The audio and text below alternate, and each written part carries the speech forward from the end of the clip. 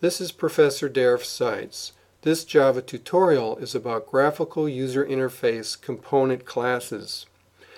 This diagram shows the main classes involved in GUIs, and not all the functions are shown here, only some key ones on this diagram. We'll look at another diagram that goes into more detail on some of these components. Up in the upper left is the component class. A component is something that has a graphical view.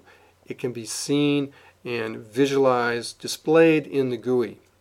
It has a paint method, a repaint method for drawing, and many other methods that are not shown in this diagram.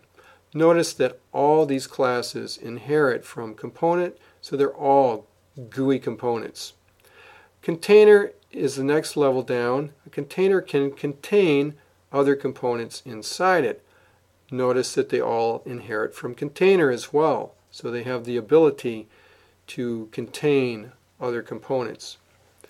Next, down on the left is the window class. The window, you can set the size of it there, set its visibility. It is necessary to set its visibility to true through that set visible function when you run your application. Otherwise, your window will not appear to the user. Frame and then JFrame on the bottom left. JFrame is the class that you will extend directly in your GUI application that you create. It has a getContentPane function to return a container where you will add the different components that will be seen in your window. JComponent here is an abstract base class that has some functionality common to all these other components. It has its own paint override. You can set the background, the color there, set the border, set the enabled to true and false, whether the component can be active or not. You know, it'll be grayed out or it'll be seen. If it's grayed out, you'll see it, but you can't do anything with it. And if it's enabled, it's just a regular way it looks. Visible is a little different. Set visible. If you set visible to false, you will not even see your component. So those are key functions. Set the font, the foreground color, set the opaqueness of the background, whether you want your background to be seen or to allow the background behind your component on the window to come through. And set tooltip text, the little pop-ups, windows, when you position the mouse over a component. Here, looking through the various components, we see a label, and many of them start with J. This is the Swing package, JavaX Swing, the newer generation of GUI components. So JLabel is a display only text area in the window. It can also be an image, but it's not editable. JList is a list that takes up space in your window. Jcombobox is a drop-down list. You can click it and bring it down on demand. Over here, abstract button, that's a base class for various buttons. We have a J button, that's a command button. A toggle button is another base class. A radio button, where you can have a group of buttons and only one of them, they're mutually exclusive, can be selected at a time. A checkbox is a toggle button. You can check it on or off. You can have groups of them, and any number of them can be on or off. A text component is a base class here for the text fields. We have a JText field, that's an editable text field. A single line. JText area allows multi-line text, and it's referred to as rows and columns. The number of characters is the columns, and the rows is the number of lines. And a JPassword field inherits from JText field. That's where when you enter the text, you can't see the characters. There's asterisks or whatever character you set up to be the security character to protect the view of your password. So again, here on this summary diagram, we see mainly that everything's a component, container, and the hierarchy here of the key components that are used in the user interfaces. Going down to the next page in this diagram. This page, components detail, goes into a little bit more detail on some of the components here. We see again the components that we saw, the component, the container, Jcomponent, and a note that everything inherits from Jcomponent on this diagram. But we're going to focus on the gadgets, the widgets themselves that we see here. So JText component is a base class for some of these text fields. It has a getText, set editable to make set its allowing the user to enter data into it or not enter data into it, even though it is editable. You can turn that off. Set text in it.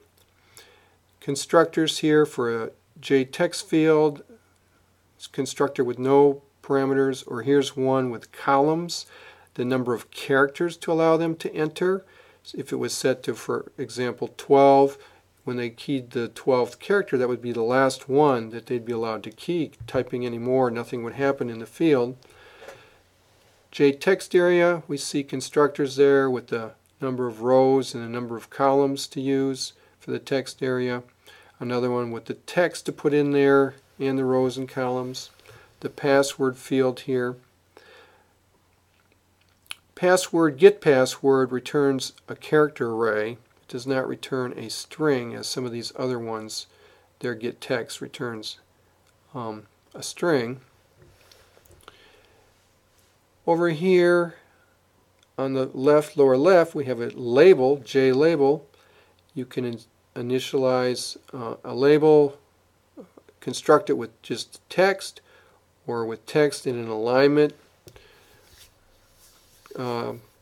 telling it what kind of alignment to use. It's static fields that are available to align it left, centered, or right.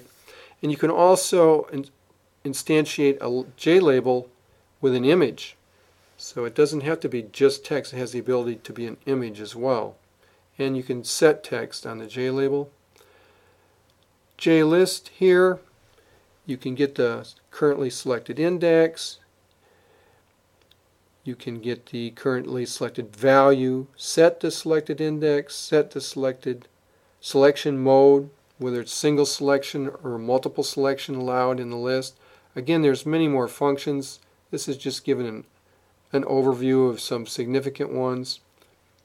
The buttons, you can instantiate a button with text or with an image.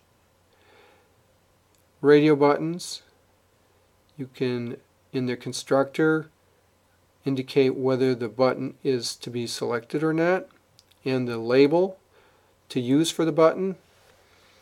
The checkbox, similarly, whether it's selected or not, and the label. A button group is an important concept for radio buttons. A button group, you add radio buttons to a button group, and that's what makes them mutually exclusive. If you don't add them, then they won't really function as they're supposed to. So button group is a key player here in terms of radio button functionality. The Jcombobox is a drop-down list. As you can see here, you can get the item count, the number of items in it, set its selected index, get the selected item. You can set the maximum row count of how far you want it to drop down when they click the little arrow to drop it down. So this is some of the detail. Of course, you can look in the Java API and see all the functions available for all these components.